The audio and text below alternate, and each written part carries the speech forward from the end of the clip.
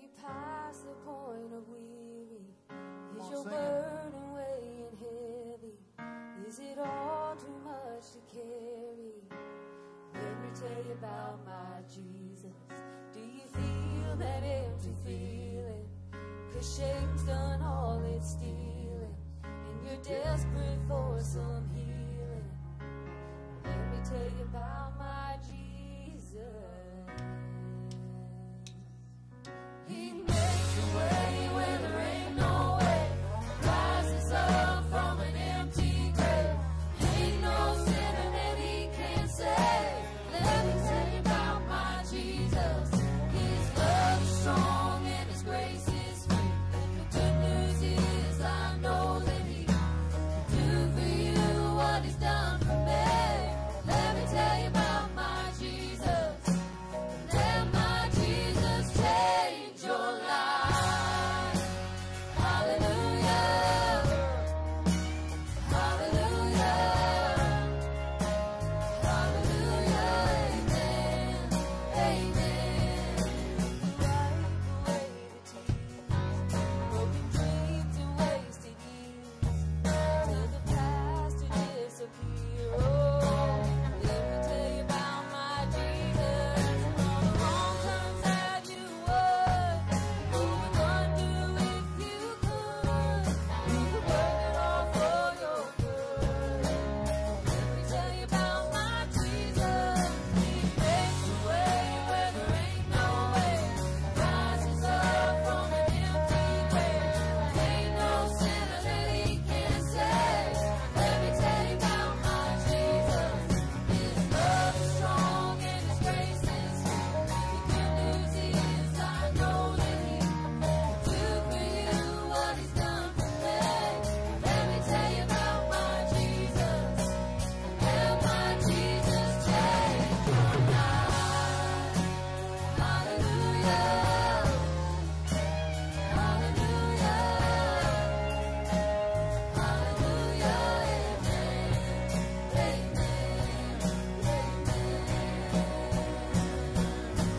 Take my cross to Calvary, pay the price for all my guilty.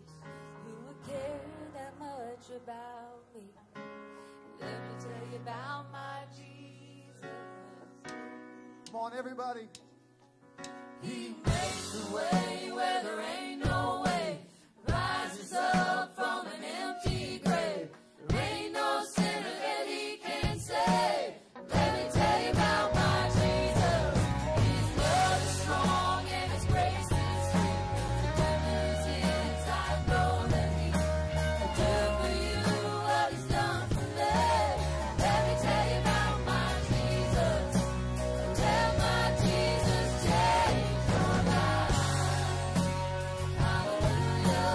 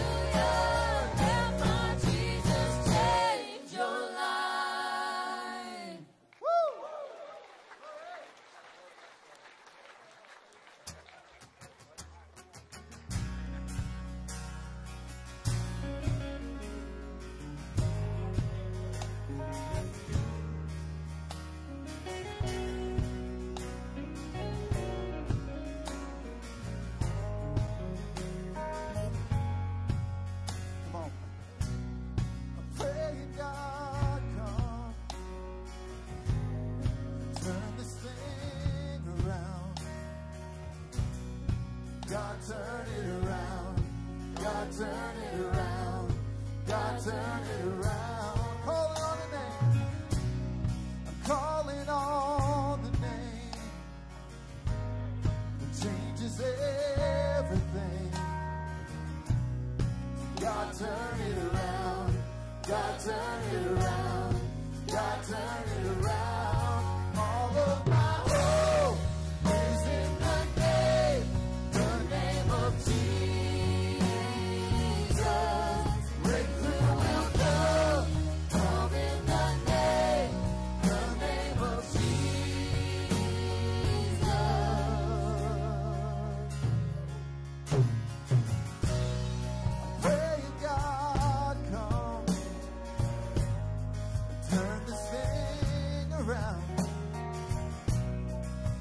God turn it around. God turn it around. God turn it around.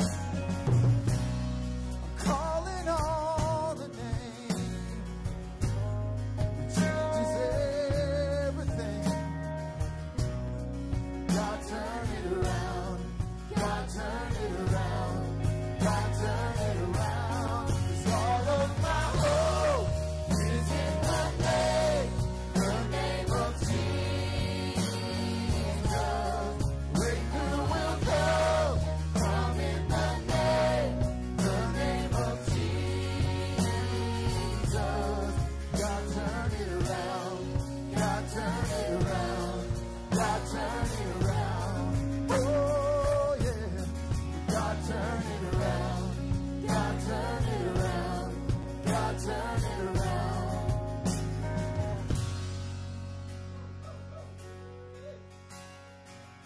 He is up to something. He is up to something. God is doing something right now. He is up to something. He is up to something. God is doing something right now. He is healing someone. He is saving someone. God is doing something right now. He is healing someone. He is saving someone. God is doing something right now. He is moving mountains, making a way for someone. God is doing something right now. He is moving mountains, making a way for someone. God is doing something right now. He is moving mountains, making a way for someone. God is doing something right now. He is moving mountains, making a way for someone. God is doing something. Oh, all of my hope is in the name of Jesus. Breakthrough will come in the name of Jesus. All of my hope is in the name of Jesus. Breakthrough will come in the name of Jesus. God turn it around. God turn it around. God turn it around.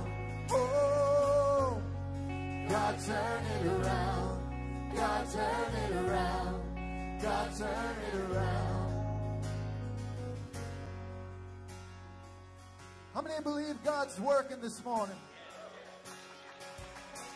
All the places that we can't see it, all the third world countries, all the families that we can't see what God's doing, He's working. He's up to something. He's up to something. And when we're praying, God, come turn this around, we need to be saying, God, here I am. I'm your vessel. Flow through me. Flow through me, God. So we're going to sing this again. Declare it. He is up to something. Come on.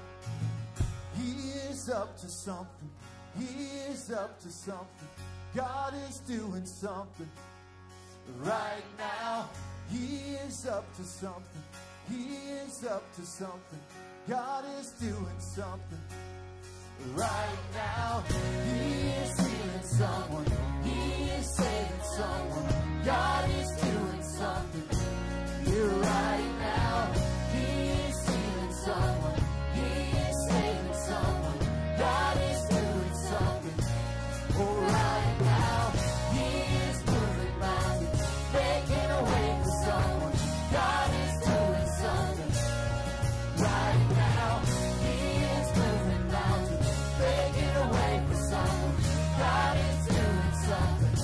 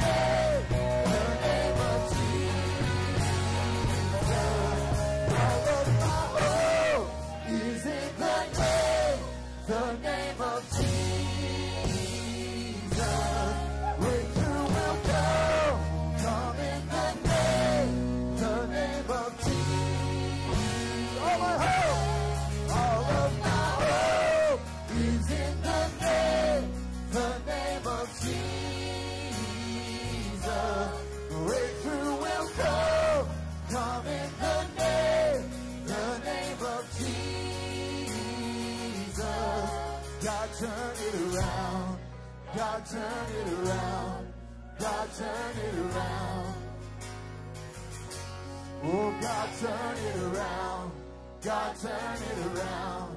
God, turn it around. Hallelujah. Oh, hallelujah.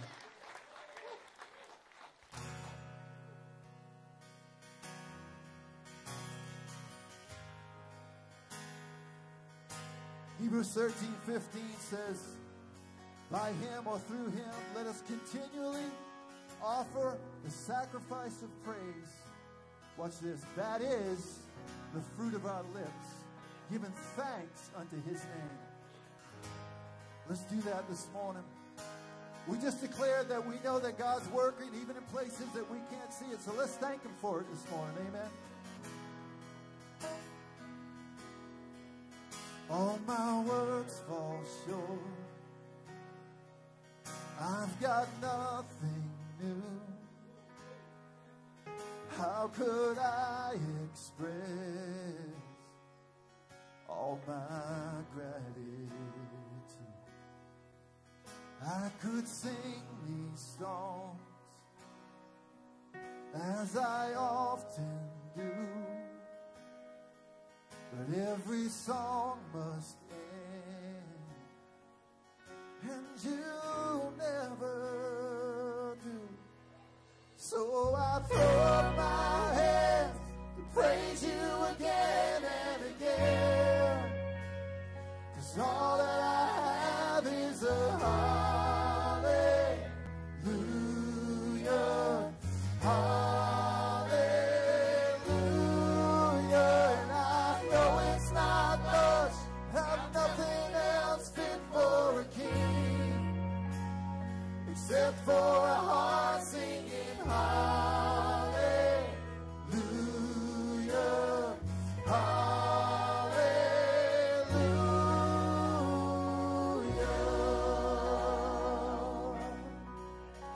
I've got one response, I've got just one move. Come on, here we go. With my arms stretched wide, I will worship you. So I throw up my hands to praise you again and again, 'cause all that I have is a hallelujah, hallelujah.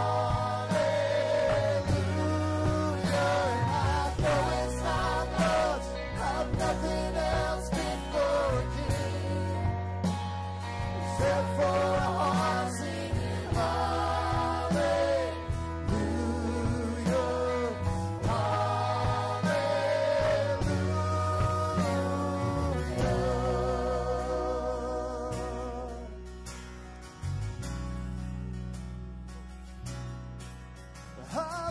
Hallelujah.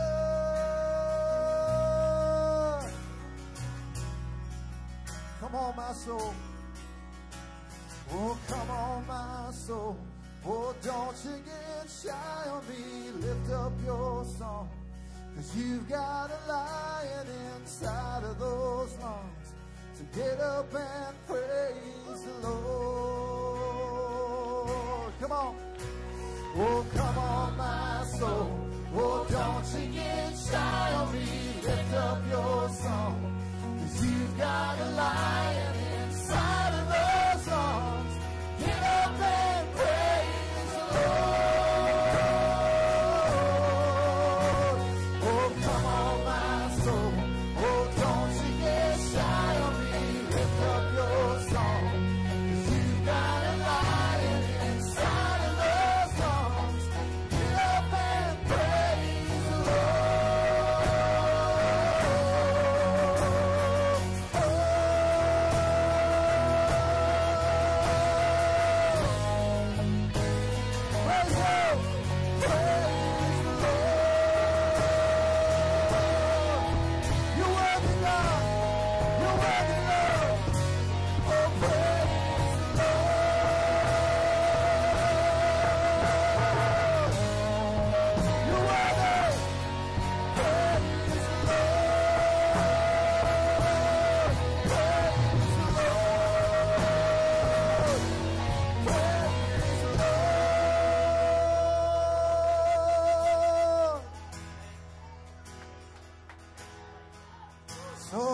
throw up my hands to praise you again and again.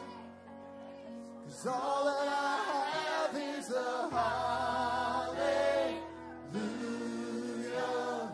hallelujah. And I know it's not much, but I've nothing else fit for a king, except for a heart singing hallelujah,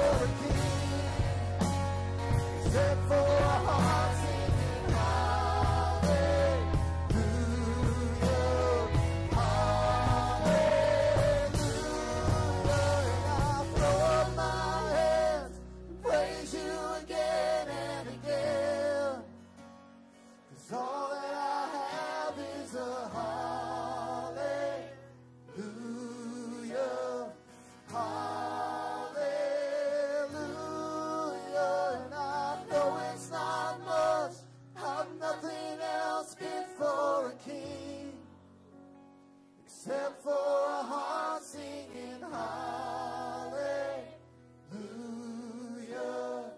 hallelujah.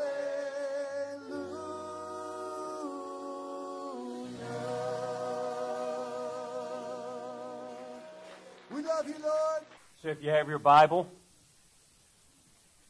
we're going to be in Revelation chapter 2 as we continue our study of the churches of the book of the Revelation, which I'm so grateful that today we were able to show that video because it's going to come into play with regards to the church that we're talking about, the church of Thyatira. This letter to the church of Thyatira is sent to them by Jesus Christ himself. He sent it by his servant John directly to this church at this point in time in the province of Asia, Roman province.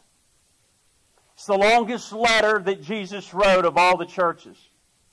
He had a lot to say in it. Of course, we don't have the time to go verse by verse in it, but we are going to expound and elaborate on that which we feel like the Spirit of God has given to us, and to help us to understand that once we start down the road of compromise like we talked about with the church of Pergamos last week, you will eventually find yourself completely corrupted. That compromise leads to corruption, and this church, Thyatira, was known as a corrupt church. A church that was filled with the ways of the world, and in which Jesus had probably some of the harshest words to say. It's hard for us to make peace with the idea that we have in our mind of Jesus and reconcile them with the words that we see here. But nevertheless, he said it.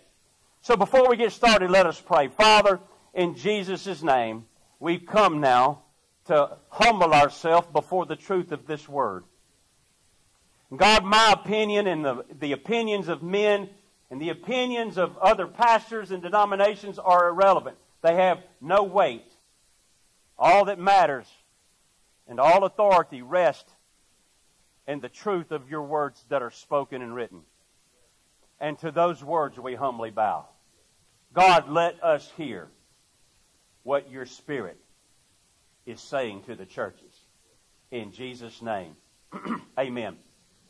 Verse 18, and to the angel of the church of Thyatira write, these things says the Son of God who has eyes like a flame of fire and his feet like fine brass. I know your works, love, service, faith, and your patience. And as for your works, the last are more than the first. Nevertheless, I have a few things against you, because you allow that woman Jezebel, who calls herself a prophetess, to teach and seduce my servants, to commit sexual immorality, and to eat things sacrificed to idols. And I gave her time to repent of her sexual immorality, and she did not repent. Indeed, I will cast her into a sickbed, and those who commit adultery with her into great tribulation, unless they repent of their deeds. I will kill her children with death, and all the churches shall know that I am he who searches the minds and the hearts. And I will give to each one of you according to your works.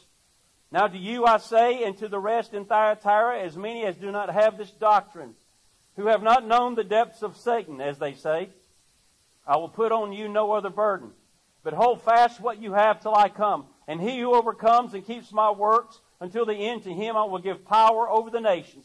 He shall rule them with a rod of iron, and they shall be dashed to pieces like a potter's vessel. I also have received from my Father, and I will give him the morning star. He who has ears to hear, let him hear what the Spirit says to the churches. It's the longest letter. Thyatira was, of all the other churches and cities, the smallest, most insignificant city. It was not rich, it was not famous, it was not known for this, it was not known for that. They did worship the sun god Apollo there. But it was a blue-collar town, and it was filled with guilds, G-U-I-L-D-S, what we would call today labor unions.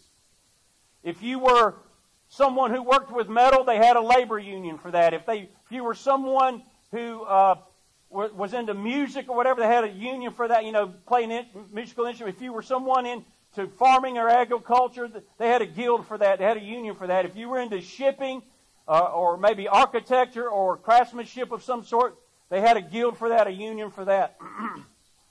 It was a blue-collar kind of town.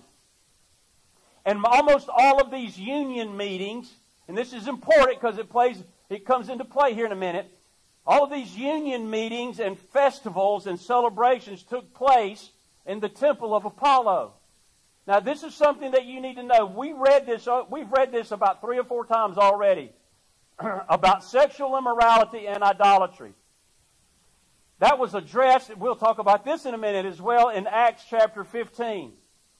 That the Jerusalem council, James, the brother of Jesus, and all of the other apostles came together and says, what must we share besides the gospel with the Gentile Christians?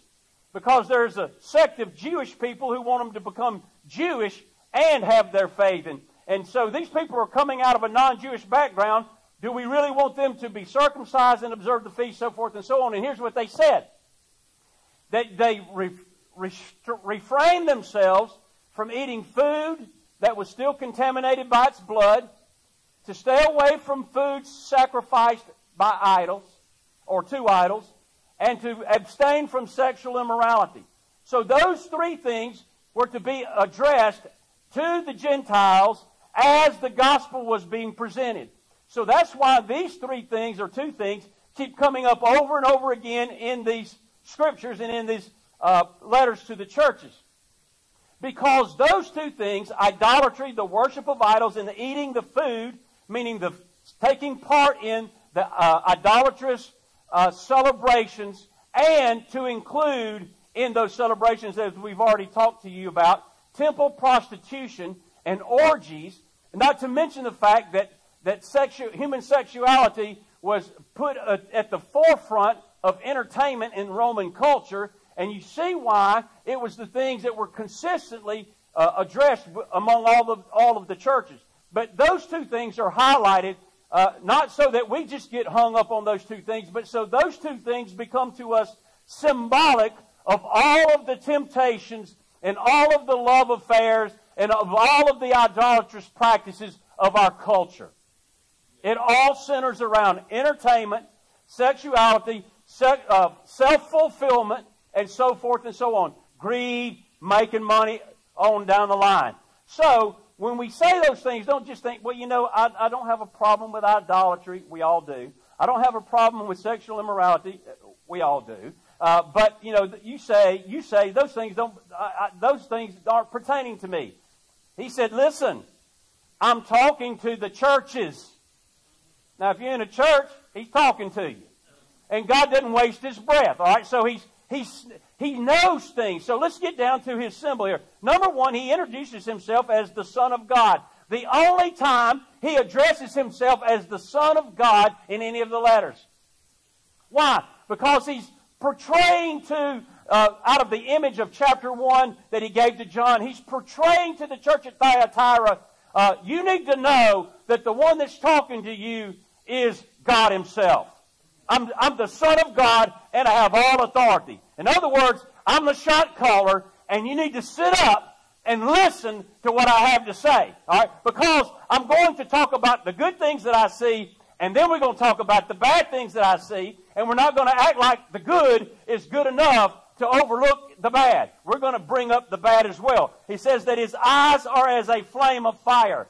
Fire in the Bible speaks of judgment. He's saying, I'm looking at you with piercing, judgmental, all-knowing, all-seeing eyes. I see things about you. I see things about the church that you don't see or recognize. I see them, and I'm disclosing them, not so that I can hammer you, but so that you can repent, turn yourself back towards me, so that my church may become pure in the earth, so that her light shines the brightest, and that her salt retains its saltiness, because the purpose of the church in the earth is to highlight, point to, propagate, preach, follow, adore, worship, and obey the King of Kings and the Lord of Lords. So that's why he's addressing this. And that's why he says his feet are like fine brass, emphasizing his holiness and purity. So we don't think about these things when we think about church. We think everybody in church is good. Everybody outside of church needs help. 1 Peter 4:17 says otherwise.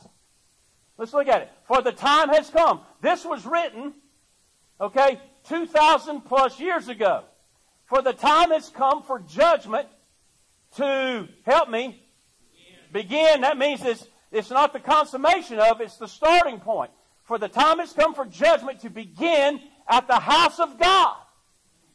And if it begins with us first, the people that he's loved and redeemed, what will be the end of those who do not obey the gospel of God? And in other words, if he's going to be large and in charge, and he's going to tend to business within his church, what do you think he's going to do to the people that have rejected grace, that have rejected mercy, that have rejected the gospel? What do you think that's going to be? Let me tell you what it's going to be.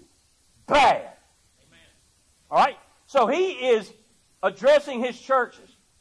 Our current church culture today shuns the idea of a holy Christ judiciously judging, refining, and purifying his whole church.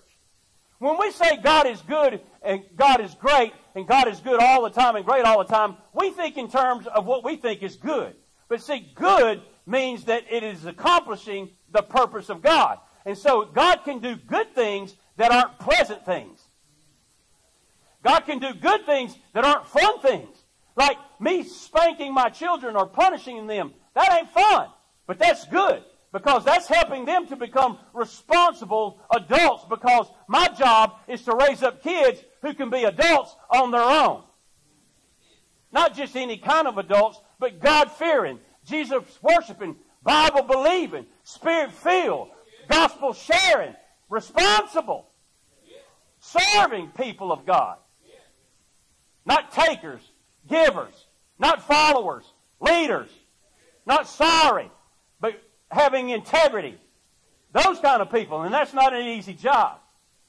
Then he says in point number 2 in verse 19, I know your works. And over again he said this, I know your works. And he highlights them here. Love, service, faith, and patience. The 4 great essential qualities of the church. And if you were to walk up to the church at Thyatira and just walk around it and talk to the people, you'd say, man, that church has got everything you need. They have love, they have faith, they have perseverance, they have service. Man, I want to go to church there. And you would be half right. They did have the deeds of love that came from a genuine faith. They did have service that comes from a genuine faith. They did have love for God and for His Son, Jesus Christ. They did have works. They took their faith outside of the walls of the church, and they loved on and administered to one another inside the walls. But look at 1 John 3:16 and 19. By this we know love. Because He laid down His life for us, we also ought to lay down our lives for the brethren. But whoever has this world's goods and sees his brother in need and shuts up his heart from him, how does the love of God abide in him? My little children, let us not love in word or in tongue, but in deed and in truth. And by this we know that we are of the truth and shall assure our hearts before Him.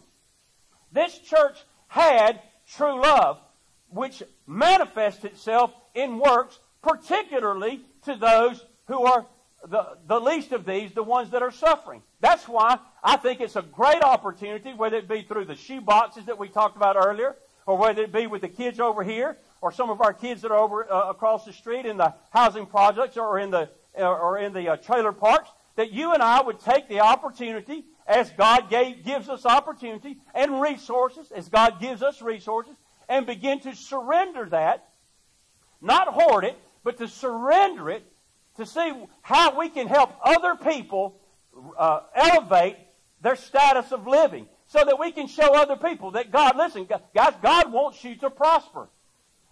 Po, that's P-O, that's without the O-R. Po is not of God. Now, here's why I say that. Because God ain't Po. Po came into the world through sin, through death. Adam and Eve didn't lack for anything. You say, Pastor Randy didn't have any clothes. Didn't need any clothes. Wouldn't you like to live in a world you didn't need any clothes? Hallelujah. What could you do with all the money you spend on nails, clothes, and haircuts? I mean, you see what I'm saying? All of that stuff. This is just our modern day leaf. This is how we hide what we really are. If I can get my nails did, my hair did, and get my tan on, get my hem up, and get my chest out, my shoulders wide, then I can cover up that I'm broke, busted, and disgusted on the inside. So don't talk about my leaf, Randy. But nevertheless, all right. So he said, I know your works. And he said, you should be taking some of your resources, and instead of buying your 4th pair of pants, help somebody have their 1st. Instead of having your 3rd house, help somebody find a bed to sleep in. You see what I'm saying? And so, we should be manifesting that. And this church had that. So far, so good. But look at what he says. Look at what he says in verse 20. So far, it's so good, but he says, nevertheless. He goes, oh, snap. All good things must come to an end, right? Nevertheless means that he is about to disclose something that he's angry enough about that he will not let the good of what he has seen and what he knows to be true about the church so far cover it up. In other words, he said, you can't be so good inside the church that I'm not going to address what's wrong inside the church. We don't grade on a curve. If you've got 90% of it right, we're going to talk about the 10%. If you've got 97% of it right, we're going to address the 3%. Because God is holy. And because God is just. And while He's gracious, even here, where He gets to talking about Jezebel, here's what He said about Jezebel, who He says He's going to kill. I gave her time to repent. He didn't owe her that. God doesn't owe you and me the time to repent. God doesn't owe us a favor. God doesn't owe us anything. Listen, the new covenant, just FYI, go read the book of Galatians. The new covenant is not between you and God. The new covenant is between God the Father and God the Son. When Abraham was grafted into the covenant, God put him to sleep. And Jesus Christ walked the blood pathway. And God crucified him. And God made a covenant with Abraham and his seed. Big S. God has an agreement with his Son. You and I become partakers and benefactors of that covenant by faith through grace, by grace through faith in the Lord Jesus Christ. God didn't cut a deal with you. God cut a deal with Jesus and cut you in on the deal if you'll receive Jesus. But without Jesus, you ain't in on the deal. He said, you allow that woman Jezebel. Now, if you've got a pen, it ain't sacrilegious to write in your Bible. You need to circle that word allow. You need to star it, because that was the sin of the church. It's called, in today's terms, wait for it, tolerance.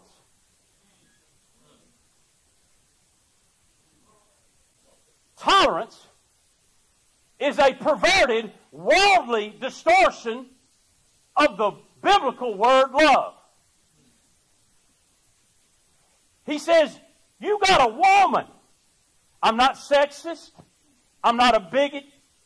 I'm old-fashioned. I hold the door.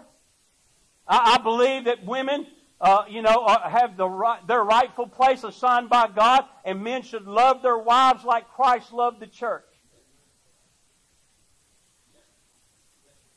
But here's what he said. You got a woman. Now, her name wasn't Jezebel.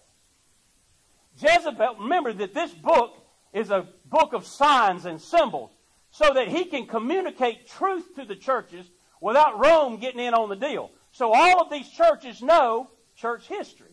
And they know about Jezebel, the pagan granddaughter of the king Ethbaal, who worshipped Baal and who was herself a pagan idolatrous woman, who Ahab, king of the northern king of Israel, married for political expediency.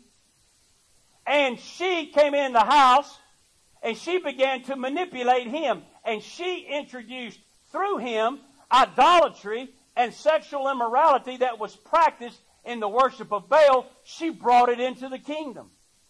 She brought it into Israel through the leadership.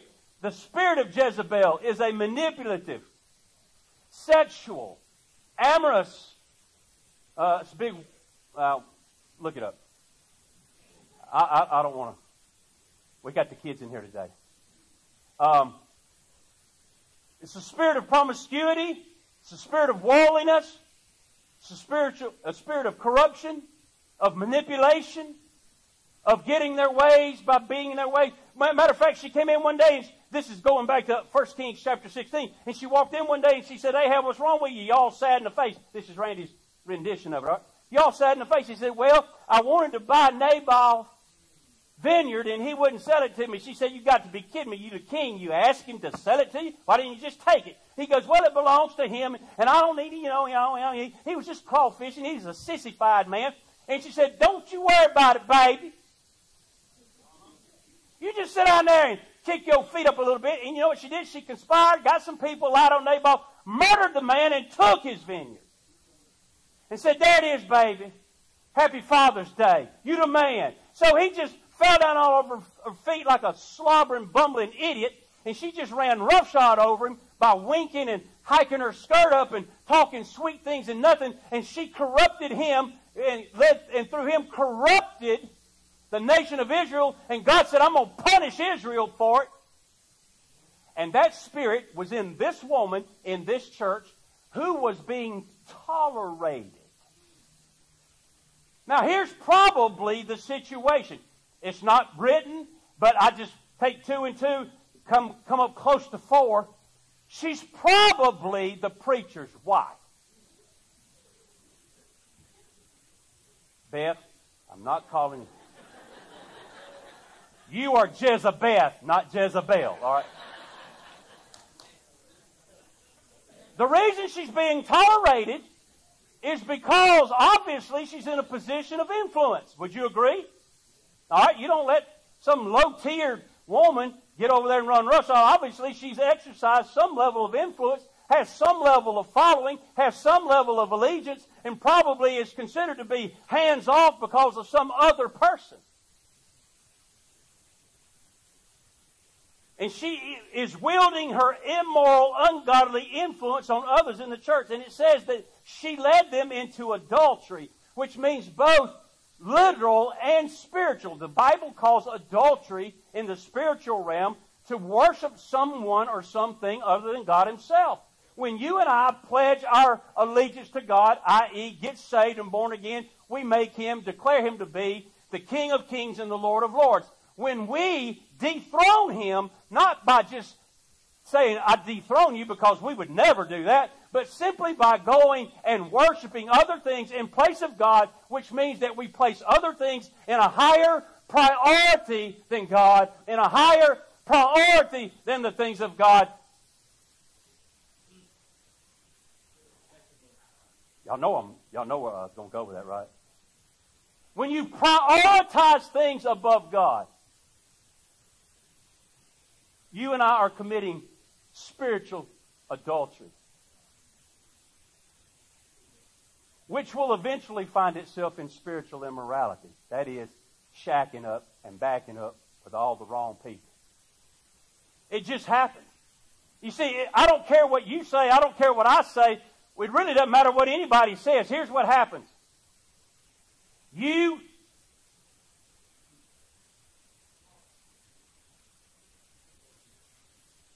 sleep with what you love. Can we just put it that way? You sleep with what you love. And when we love with the world, we sleep with the world. And we wake up and we got the world all over us. And y'all know what I'm talking about, because I've done it with y'all and y'all done it with me. Don't look at me all cockeyed. Y'all know what it's like, right? To have the stench of the world about you. I remember going to church because I was brought up right. And I could party hardy as anybody else wanted to party hardy. But I was going to go to church. I was the quintessential religious hypocrite. And while all the people that I partied with on Saturday night stayed home and in bed because that's where they wanted to be, I went to church. That's where I wanted to be, but not so bad that I would sacrifice for it. But I remember coming to church and sitting on the back row and trying my best not to breathe deeply, because you can't wash the smell of scotch off your breath. And you can't take the smell of it out of your skin. And I knew that people would look and go, my God, boy, did you just walk out of the club? Yes, I did. And that stench of the world, I use that as an illustration to say the stench of the world had been brought into the church by the deceptive teachings of Jezebel. How did it happen? How does that happen? She probably said, hey guys, listen. People are probably saying, well, with Jezebel, we came out of the guilds and, we got saved. But it was virtually, you look back in history and they'll tell you, it was almost impossible, like it is today. It was almost impossible if you were a skilled craftsman or a laborer to get work if you weren't in the union. If you were in the union, you had to go to the union meetings. Does this sound familiar with anybody? Well, you know what they did at the union meetings? They started off with the worship of Apollo, dedicated the meal to Apollo, ate the meal that was dedicated to Apollo, and then topped it off with business, and then after that was pleasure. So they probably came to her in some sort of crazy teaching that they had. So they said, look, what do we do? I can't get work. I can't, I love Jesus, but I got to feed my family. She said, listen, Man got to do what a man's got to do. Y'all heard that? Got to feed your family. Got to. Nobody thought to start their own union of non-union employees. Nobody thought about that, right? How about we unionize all the scabs? For those people that have been in the union, a scab is a person that was in the union and got out. Why don't we just start a scab union? Nobody thought about that. She said, just go do. Which means that these men were leaving home, going to the union meetings, dedicating a meal to the idol, eating it, talking a little bit about business, and then sleeping with temple prostitutes and then coming home. Now you imagine how that went over. And that's in the church. But nobody would stop it. Nobody would speak up about it. So I wrote down a couple of things here, and we're going to finish up with this. How does this happen? Let's go to Mark 9:42. Now this is the teaching of the kingdom of heaven. This is in the foundational teachings of understanding about the kingdom of heaven. I want you to read this. But whoever causes one of these little ones to stumble, little ones who believe in me to stumble, it would be better for him if a millstone were hung around his neck and he were thrown into the sea. Now, y'all know who said that? Yeah, Jesus. Jesus talking about tying a millstone around somebody's neck. That's strong.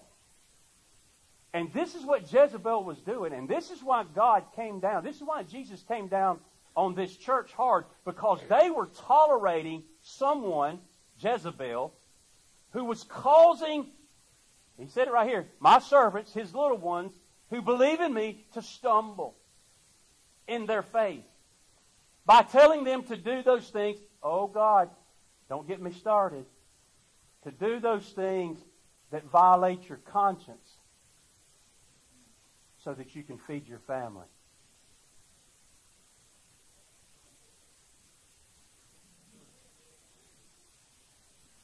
And it's in the church today. Y'all know what I'm talking about? Say, Pastor, don't get political. It's all political. Jesus is a king. It starts political. And he's Lord of Lords. It ends political. Snap, crackle, and pop. How does this happen in the church? One, it's the desire of the church to fit in with the culture. We like to belong. We like to be considered relevant. We are seduced. That's what it said. Who seduces? We are seduced into this by believing the lie that the church and her fundamental traditions and teachings have become irrelevant in the current culture. Pastor Randy, we don't have any room for this. We don't have any room for that. That's old school. We don't do that anymore. That went out, you know, and that doesn't have you've got to do something to reach the kids. Which what you're saying is we've got to become more like the world so our worldly children will come and hang out with us. I'm not just talking about the kids. I'm talking about everybody. We grow up in a culture now that is known as a postmodern culture. What is postmodernism? You don't know what it is. I didn't know what it is until I started, studying the Bible and history and all of that. But here's what postmodernism is. And it's inside the church of Jesus Christ because it abides in the world around us and the world has come inside the church. Postmodernism is the belief that we can't really know anything for sure. That means that there's really no absolutes. There's really no moral absolutes. That everything is relative. That everything is judged on an individual case, on an individual basis, determining whether or not it's right for this particular situation. We call it situational ethics. We call it moral relativism. We call it fitting in. We call it relevancy. But all it is saying that there is no absolute truth. And that if you really believe something, then it's true for you. And that if it's true for you, I must believe what is true for you is true for you. And I must go along with it. I must tolerate it. I have to tolerate in this world today, if you are a male, born male, birth certificate male, physically Male, I have to tolerate your subjective truths that are relevant based on any given situation, that you're a girl. And I have to agree with you so that I don't offend you. That's called tolerance. That's what was going on in the church. And which is basically stupidity. But watch this now. That here's how I wrote it. It's the belief that all must tolerate all. I got to read this so I don't mess it up. The Lord gave this to me. And that if you can't allow me to believe what I want to believe, even though the Bible strictly forbids or teaches against it, then you, my friend, are a bigot, a homophobe, a xenophobe. Y'all know what a xenophobe is? People that are prejudiced against foreigners. You're a racist and you are intolerant, which means that the world is willing to be tolerant of the world, but intolerant of Christians who don't tolerate their stupidity. But instead of them being the bad guys, because truth is on our side, they've skewed truth, skewed love, redefined it, and now the good guys are the bad guys, and the bad guys are the good guys, and what used to be right is now wrong, and what used to be wrong is now right, because everybody up in the house is running through life based on their feelings instead of truth.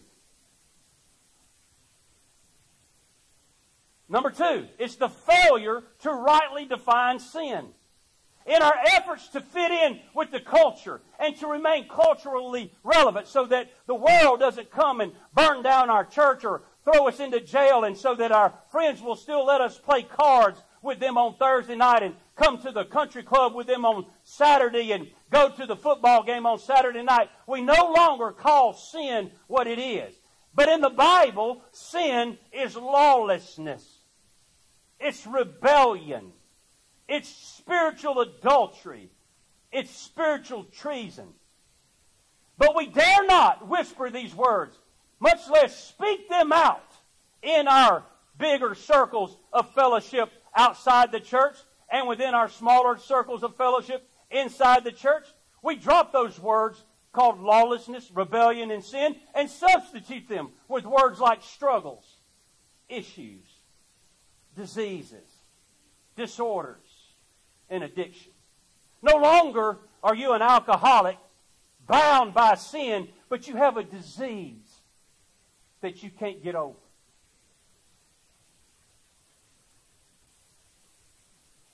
See how that works? It's okay, brother. Some people just can't get over it. You're just born with that disease, and it just is what it is. I mean, so you know.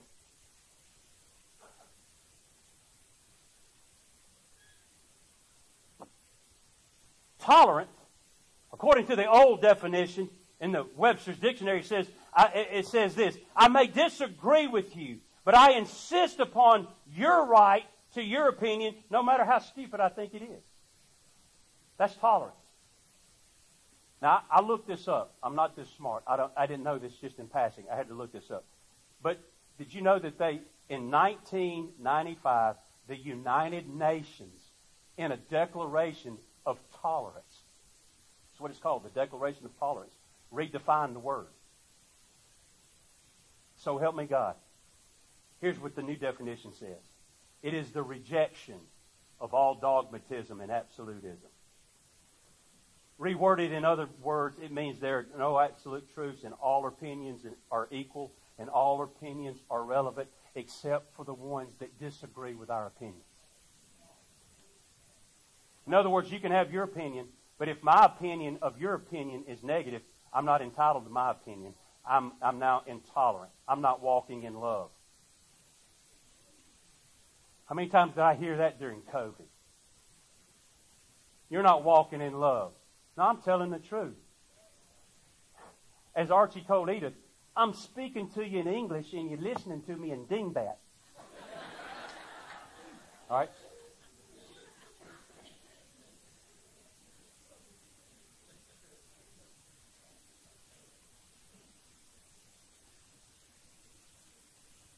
Number 3, or C, the way we fall for it is we forsake all truth for relativism. Get this.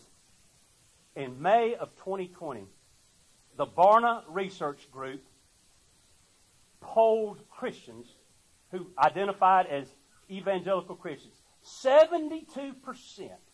I still, that's a high number, but I still don't grasp it.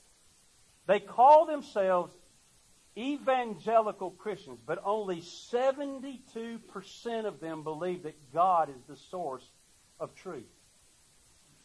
How, in the name of Jesus, can you believe that God is God and not the source of all truth?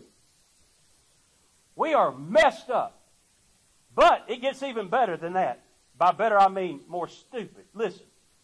Despite 72% of evangelicals believing that God is the source of absolute truth, 46% of them reject the idea that there is absolute truth. Most adults in the world, saved or unsaved, believe that truth is relative, meaning that it only pertains to the person and the situation at hand. Nearly 2/3. Nearly 2/3 of teenagers, when asked about absolute truth, say that they discern truth subjectively, meaning by their emotions, their feelings, or the opinions of others. 2/3 of our teenagers today decide whether or not something is true at the moment based on how they feel or what everybody else says because they don't want to be excluded. Well, if you take control of the narrative, if you take control of the conversation, if you shout it from the rooftops long enough, hard enough, and loud enough, you can tell a lie and they'll believe it's the truth because they don't want to be intolerant of other people because they want to walk in love. Hence, America today. Hence, America today. We have failed to stand for the truth. Now, I'm going to go through a series of scriptures here, and I want you to see that God was pretty dogmatic, and God was pretty absolute when it came to truth, the gospel, and Jesus. Let's just begin with 1 Timothy 6:20. We'll put up here. Oh, Timothy, guard what was committed to your trust. Avoid the profane and idle babblings and contradictions of what is falsely called knowledge. All right, let's go to Jude 3 and 4. Beloved, while I was very diligent to write to you concerning our common salvation, he's talking about the gospel here, I found it necessary to write to you, exhorting you to contend earnestly. That's called fighting. To contend earnestly for the faith. Not your faith, not their faith, not some subjective faith, but the faith. T-H-E faith. There is one Lord, one faith, one baptism, one mediator between God and man, the Lord Jesus Christ. He said, I want you to contend for the faith which was once for all delivered to all the saints. In other words, I ain't telling you to guard something you don't know about. I'm telling you to guard what was given to you, by which at one time you declared allegiance and staked your life on it. For certain men and women have crept in unnoticed. Well, how do you not notice this? Because they walk like a duck. They talk like a duck. They quack like a duck. But they're not a duck. Who long ago were marked out for this condemnation. Ungodly men. Now here comes tolerance. Who turn the grace of our God into lewdness and deny the only Lord God, our Lord Jesus Christ. And when he said crept in unnoticed, that means crept in to the crowd of believers, crept into the church, got in the circle, got elected by a pulpit committee that 95% of them were lost, running the church like a business instead of like a family and a church, playing politics, got an interview for a job. I thought you were called. Ain't interviewing for a job. Show me, dear God, in the book where people interviewed for a job of preaching the gospel. Stupid. All right. I like that word. That's why I use it. 2 Timothy 2:1. You therefore, my son, be strong in the grace that is in Christ Jesus. How do you be strong in the grace? You grow in it. You grow in it. You work it. You understand it. You learn that the grace of the Lord Jesus Christ is a transforming grace. It's a segregating grace, meaning that it calls us out of the world. It calls us not to, even though we are in the world, we are not of the world. We don't live like the world. We don't make decisions like the world. Our priorities are opposite of the world. We follow a different king, and we abide in a different kingdom, and our values and our principles and the truth of God is absolute in our life. 2 Timothy 1:8-11. Therefore do not be ashamed of the testimony of our Lord, or nor of me, his prisoner, but share with me in the sufferings for the gospel. Guys, why do we always talk about sufferings for the gospel? You say, Pastor Ray, I never really understood that because I've never really suffered for the gospel. Well, two things. Number one is you live in a protected culture that's guarded by that flag and that flag. But the farther we get away from that flag, the more that flag is going to crumble. And the more you're going to suffer. The further you get away from the cross, the further you get away from Christ, the further you get away from the truth, which formed this flag, one nation under God. Once you come out from under God, no longer are you indivisible, but you're divisible. No longer do you have liberty for all. You have intolerance for all. You cannot have that flag without that flag. For we determined that these truths are self-evident. Self-evident. That all men were created equal and were endowed by their Creator with certain inalienable rights, among which, and you know the rest of it, because that flag is built on the foundation of that flag, but the Scripture tells us if the foundations be destroyed,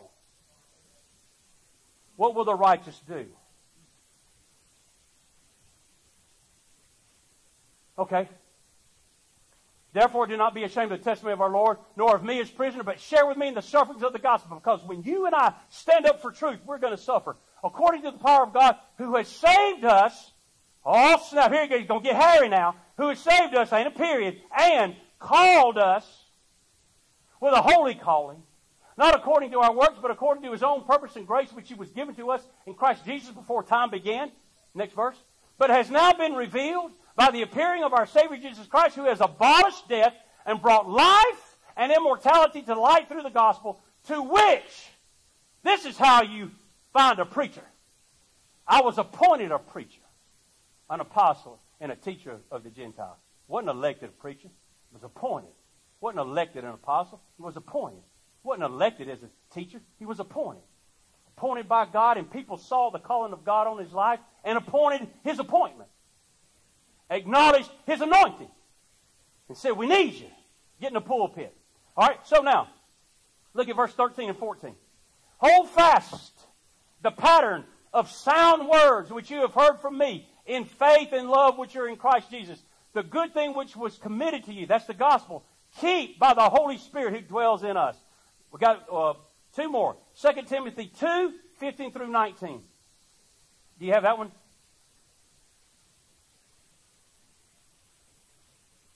Be diligent to present yourself approved to God, a worker who does not need to be ashamed, rightly dividing the word of... Guys, look at me. There's no such thing as a partial truth. If it's not 100% true, it ain't true. You don't have kind of truth. Partial truth. And here's something else you need to know. If it's ever been true, it's always been true. Truth never changes. Truth is eternal. A worker did not need to be ashamed, rightly dividing the word of truth, but shun. Well, y'all, show me how you shun something. Jezebel. Y'all see, talk to the hand. Jezebel. But Pastor, get out the door. Church discipline. Jezebel. Got a letter from God about you. Got some Holy Ghost boldness. They said, we ain't going to take the fall for you. We're not going to suffer punishment because of your stupidity. Hit the door. Exit the floor. Get out. In the name of Jesus. Watch this now. But shun profane and idle babblings, for they will increase to more ungodliness, and their message will spread like a cancer. Hymenaeus and Philetus are of this sort, who have strayed concerning the faith, saying that the resurrection is already past, and through teaching that, they overthrow the faith of some. Nevertheless, the solid foundation of God stands, having this seal: the Lord knows those who are His. And let everyone who names the name of Christ depart from issues. Depart from diseases. Depart from hang-ups. Depart from iniquity. Let everyone who names the name. And that's what Jesus Christ wrote this letter to Thyatira. You call yourself by my name, depart from iniquity. Put it apart from you. Last one, 2 Timothy 4, 2 and 4. Last one. We're getting ready to go home. But preach the word. Preach the word. Preach the word. How many of y'all ever watched a Bible, a preaching service, and the man never break out a Bible? I watched an hour and a half of a revival. Man never cracked a Bible. Now you say, Pastor Ray, why did you watch it that long? Because I wanted to see how far stupid was going to go. You know what he preached on? His dreams and his visions and encounters with angels. You see, people, it says, this Jezebel, she called herself, oh, thank you, Jesus, for not letting me forget this. She calls herself a prophetess. And then he goes down and it says, talking about her doctrine was called the depths of Satan. Jesus has a little bit of a humor there. It wasn't the depths of Satan. They thought it was knowledge. They thought that they knew something that everybody else didn't know, which is the basis for Gnosticism. Look it up. Do your church history study. Gnosticism means that there's some truth that can be known, but everybody can't know it. Certain people get to know it, and then they let you in on it. I'm telling you. It's in the book. So Jezebel calls herself a prophetess. You know what she was doing? She was probably telling them her dreams and visions and was usurping the authority of God's word with her emotional dream, not knowing that it was a sweet potato pie that made her have that stupid dream of leaving her husband for another preacher and doing the Lord's work.